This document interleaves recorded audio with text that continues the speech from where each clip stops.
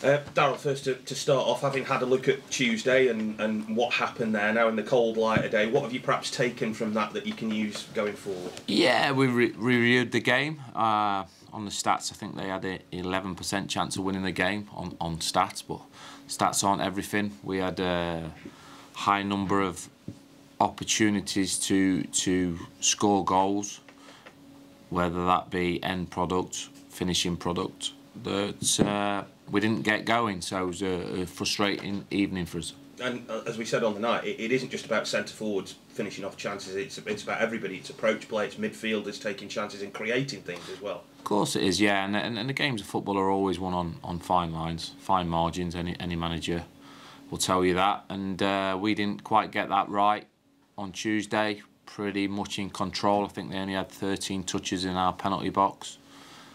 We was in control for the majority of the game, but we didn't have that all-important end product. I just want to ask you about a couple of players. One, Sammy Robinson. A lot been asked of him the last couple of games. Very young, playing on the wrong side. How have you made of how he's done? Sammy's done okay. Yeah, Sammy's done good. One of our younger players. One of our, what I call our development players. He's played a few games this season. We keep growing. These are lads that they're getting one or two opportunities now to show me what they're capable of in this division. And when you come to mould a younger player into what you want, what are the priorities to try and get right with someone who is, to a certain extent, still quite raw when it comes to first team football? Yeah, I mean, first and foremost, Robbo has tremendous technical ability. Obviously, his Man City background does that, so we have to improve the defensive side of his game, but also when he's going forward, do what we see every day in training. You know, he's a confident lad. He takes things on board, and he's a good lad to work with. So just keep trying to grow all aspects of his game. Is it hard to take out an experienced pro like Mal and then put in a youngster like that? No, I wouldn't say it's difficult. I think players come the end of the season like to think that they've had the opportunity to show me what they're capable of at this level, and then it's my decision of what I think's needed moving forward. We sit here 40 points with 13 games to go. I think that's a very good achievement to be there so far, albeit we're not happy with our current form, but we have 13 games and 13 opportunities for players to show me what they've got from now to the end of the season to finish as high as we can. Sorry.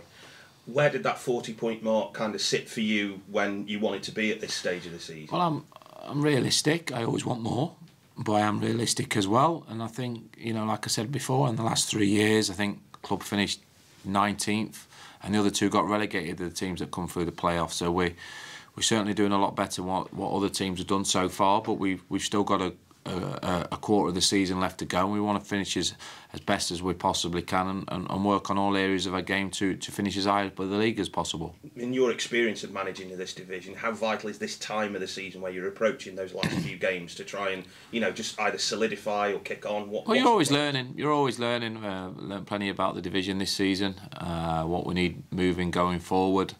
And there's still questions to be answered from certain players and seeing how they perform at this level to try and hit the levels that we need to try and get to the higher reaches of this league, which is very difficult. I mean, we talk about Bolton, who we're going to go and play Saturday. I think we spent nearly £1 million on the strike force. The league's the toughest league it's been for a period of time with the sides that are in it. We're competitive. We're competitive. We're frustrated, like I said, about our recent form. We're frustrated that we didn't build on a great win on Saturday, on Tuesday night. Our probably performance deserved and warranted more, but we didn't get that.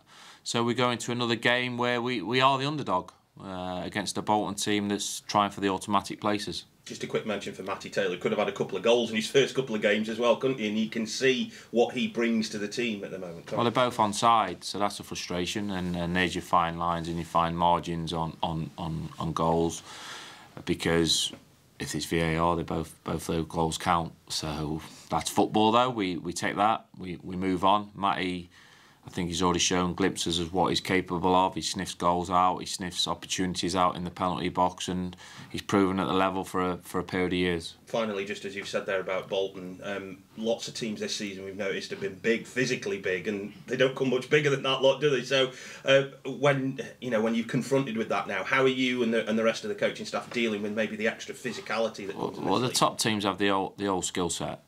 They have physicality, they have pace, they have strength in depth, they have all of it because their budgets allow that. That's football. We try and reach those levels different ways. We have to as a football club. They have to try and get out the division because it's Bolton. They're a Premier League team a few years ago. So different aspects, but sometimes the underdog does win. We've shown that at Plymouth and Derby this season, that we can put in good performances on the road against top teams. So we'll try and do the game exactly the same tomorrow. Thank you.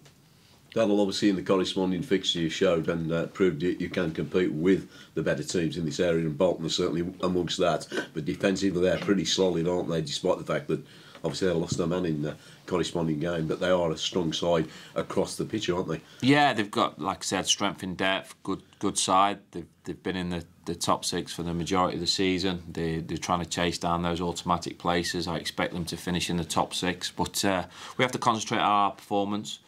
We're very, very aware of their strengths, but also every team has a weakness as well, so we're trying to exploit that.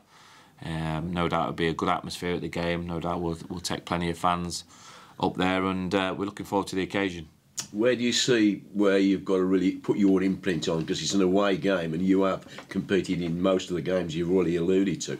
Is it difficult when they've got maybe the home advantage, or don't you see it like that? No, listen, I think the boys can take confidence from a couple of great away wins at Plymouth and Derby. I think we can look at that and look at, we've achieved that before, so why can't we achieve it again against a top six team? So we'll be going there. No doubt my lads will be full of confidence. We'll get after them. We'll try and win the game. We'll not be going up there to soak up pressure, that's for sure.